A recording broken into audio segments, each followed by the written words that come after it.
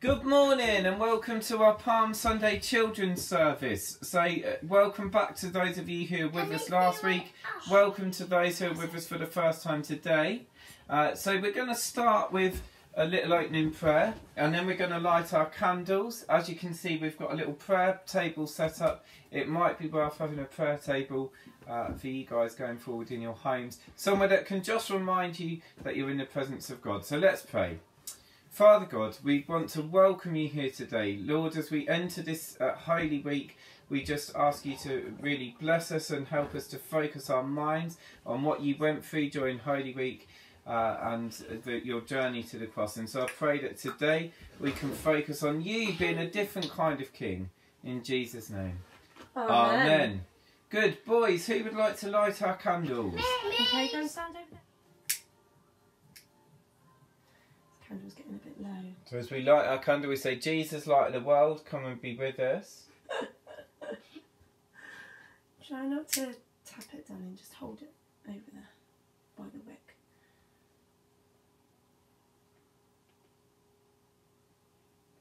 Good boy, Isaac. Well done. Don't blow it out. Don't blow it out. Okay, Daniel. You can come and light these other two. No, don't go. Can I play that? Isaac, sit next to Mummy. Sit down, darling. Good boy. Nice and sensibly. It's hot up there. I just get No, don't put it like that. Why? Because the flames go up. That's why. I wiggled it. Okay. Oh.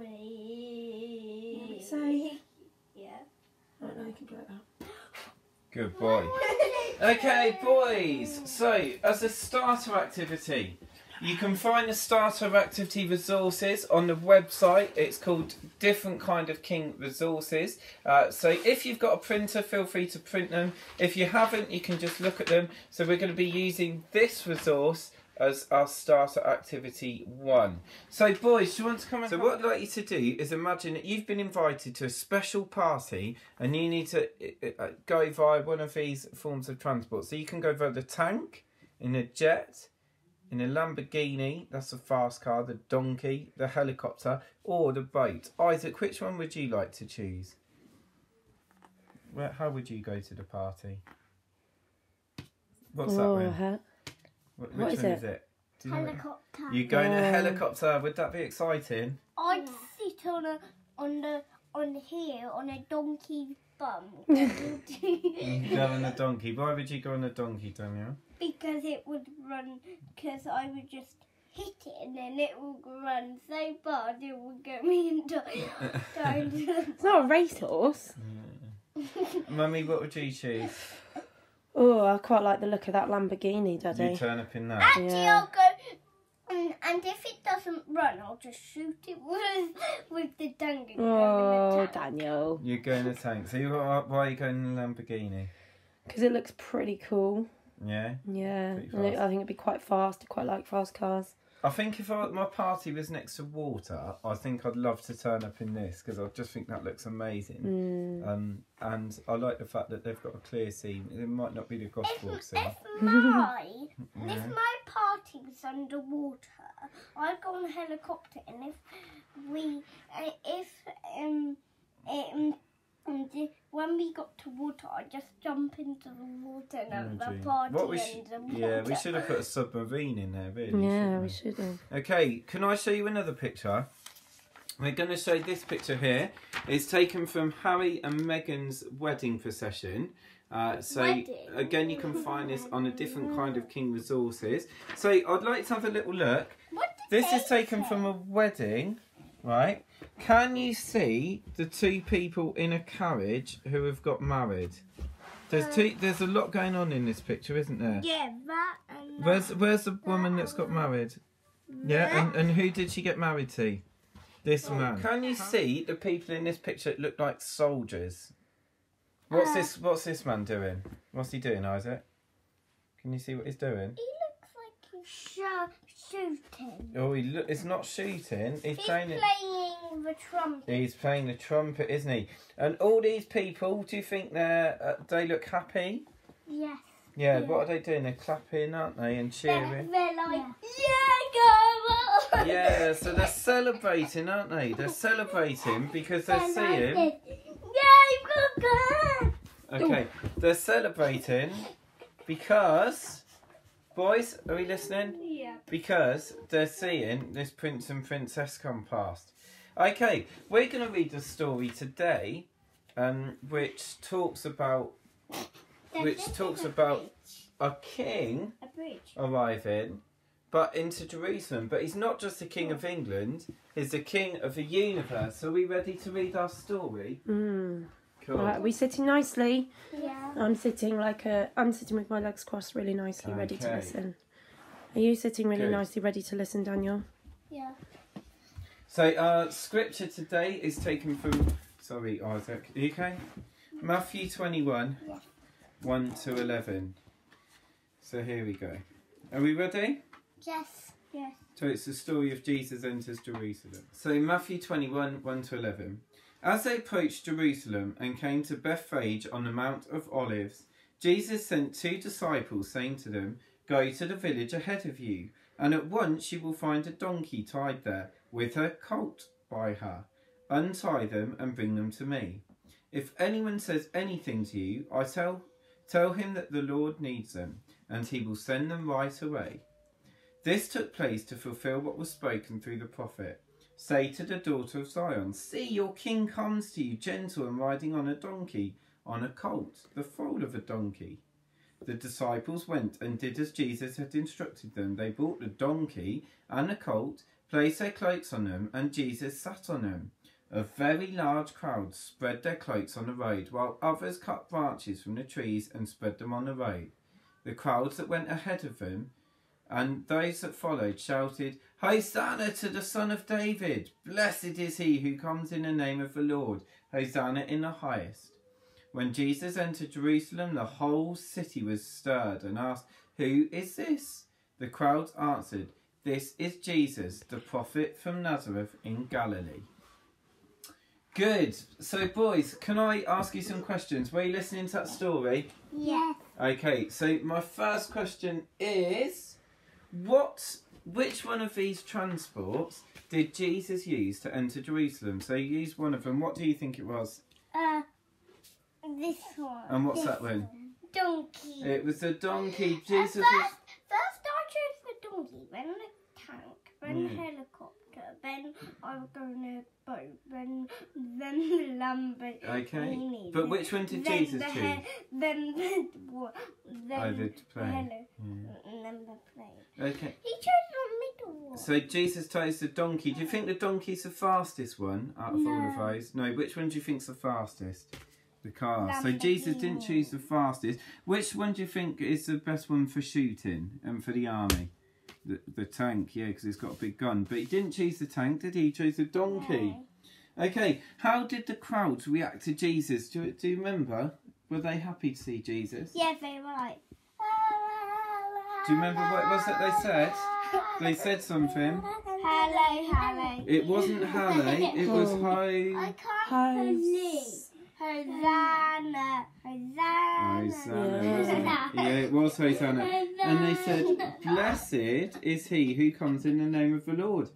Okay, here we go. So it says, what signs do we see that Jesus is the King? So what signs do we see? So do you remember what the people did? No. They put... What did they put on the floor? They put cloaks. Cloaks? So it's a bit like getting their cloaks that were wrapped round them. Yeah. Right. This is my And they put them on the road like this. Do you want to put it down? This is my cloak, and I'm gonna put my... Why do you think they did that? Why do you think they put their cloaks on the I floor? don't know, but they would definitely get muddy by the donkey. Oh, I know. That's a good point, isn't it? But it's because Jesus was really important, wasn't it? It's a bit like when celebrities go to big events, they put a red carpet down and it's only for the important people to walk on. So it's a bit like putting a red carpet down for Jesus because people recognised that he was really important and they thought he shouldn't be walking on the dusty mud. So they put their cloaks down so that he could walk on that instead. So we're going to do a song now. So if we just turn around, so you're looking for on YouTube or Spotify, Graham Kendrick, The Servant King. Now, due to licence restrictions, we can't play that for you in full now, but if you look at Spotify or YouTube, you're looking for Graham Kendrick, The Servant King. Okay, we're going to sing that now. You guys sing that in your homes, and then we'll rejoin you in a moment. Okay, so for our craft activity, again on the a different kind of King Resources, you're going to choose a type of palm leaf. So you can choose either this one or this one. Oh, that's the wrong way round. This one says Hosanna. Again, if you've got a printer, feel free to print them. Download and print. If you haven't got a printer, then that's fine. Just probably suggest choose this one and just draw a really simple palm leaf on some paper. Then what we're going to do is you can either colour your palm leaf or you can think of a word of praise. So the crowd shouted Hosanna or blessed is he, or you might want to put the servant king, and we're going to write that word of praise in our palm leaf, and then I'd like you to stick it up somewhere in your house that you're going to see it during the week, and you're going to remember that Jesus is worthy of our praises. So boys, we're going to choose this one. So I'm going to give you, Isaac, that one, and Daniel, I'm going to give you that one. Colouring it first. And I'd like you to have a go at colouring, and then you can either... What colour are leaves? Write Hosanna. Green. Daniel, you could maybe write Hosanna in yours, couldn't you? Isaac, if you lean on here, it'll colour properly. I don't want to write a word. That's okay, you don't have to, darling. You can just colour it. And then we'll cut it out in a minute.